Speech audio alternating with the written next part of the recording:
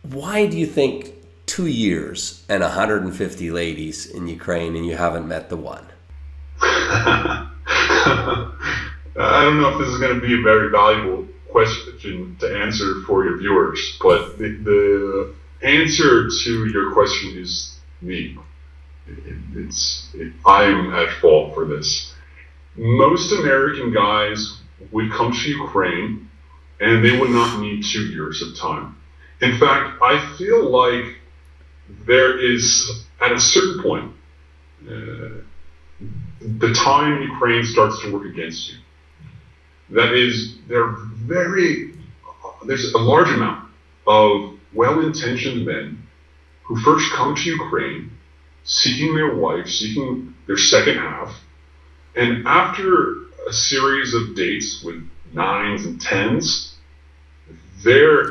almost the chemistry of their brain changes, their goals change, and they become this type of, we call it in Ukraine, a babnik, a ladies' man.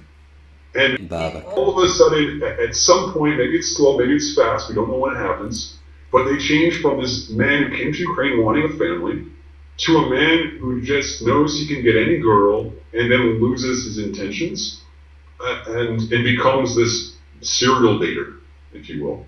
Uh-huh. And that's why foreigners, when they come to Ukraine, thinking that they can do it by themselves, who don't understand Ukrainian culture, will fail. These foreigners need a mentor, somebody to show them the ropes, to tell them about what's expected in Ukraine. Because when I first came to Ukraine, I was completely unaware. My first trip here, I met the woman of my dreams. I thought I was going to marry her. I went home to my parents and told them to get ready for the wedding. I returned to Ukraine and she found out that I was still dating. And for me, as an American, before you've kissed, before you've had the talk that you're going to be monogamous, then it's okay to keep dating. But for her, instantly, our relationship was finished. It was done. And this little piece of just advice that I would give to every foreigner here, if I had only known this before I'd gone on a date with her, I'd probably be happily married now. But I thought I could do it stupidly on my own. It wasn't the case. Wow, I feel you on that one. Is that the one that got away? That was one that got away. Yeah. So thank you very much for your your raw and real interview today. I appreciate it very much. Yeah, sure. Thanks, Joe. How do you tell? What tips do you have to guys? How can you tell a good agency from a bad one? Well, it's not an easy task. There's no point of dating in Ukraine or experience level where you're going to be completely free of scams.